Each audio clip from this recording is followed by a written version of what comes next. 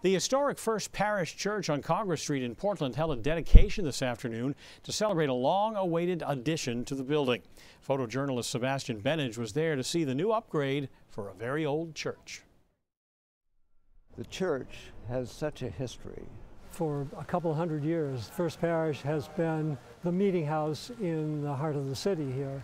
And we wanted to make sure that that could continue for another 200 years.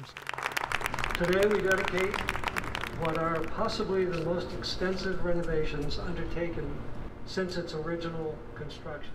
We're here to celebrate the completion of a project that has been long overdue. The historic church, which is the oldest church in the city, was finished in 1826.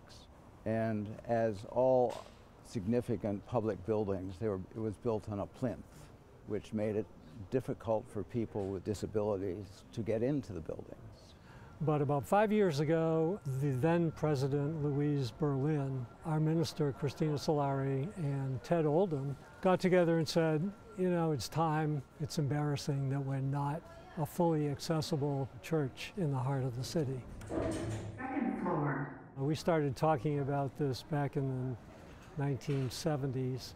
If you were to have polled a member of the congregation just 6 years ago, and you said, we would like to raise $1.5 million, they would have shaken their head and said, it'll never happen.